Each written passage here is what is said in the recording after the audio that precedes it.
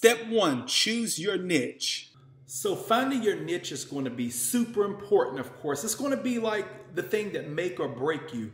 What I don't want you to do is aim for a niche just because it may have 30 million searches a month, like make money online or weight loss. You want to break down niches and you want to do sub niches. So if you do weight loss, how to lose weight in your arms, how to lose weight in your legs. Don't just do weight loss because that is a niche that's too hard to target and focus on. So I see a lot of times where people go wrong is they go for the niches that's impossible. If you work for 20 years, you probably never rank in the search engines for those specific niches like make money online. Just that's it. That's what I see people doing sometimes.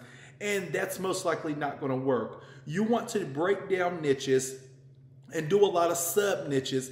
Get the low hanging fruit, get long tail keywords, get long tail niches, and then you will begin to rank in the search engines. But to make it easy for you guys, what I'm going to do is I'm going to give you a list of a couple hundred niches for you to choose from. You will be able to go in, select whatever niche you want to go with. You will do your keyword research on the niche that you chose, and then you will begin creating your whole entire niche blog. So once again, to make this easy for you, I'm going to give you a list of niches that you'll be able to download and have access to right away just to help you out and just to make this process very easy for you. Remember, don't go for the niches that's impossible to rank. You want to go for the niches that you rarely hear people talking about, and that is when you're going to see the search engines grabbing your articles, grabbing your blog overall, pushing it up to the first page of Google, of Yahoo, of Bing, of all the major search engines, and that's when you're going to see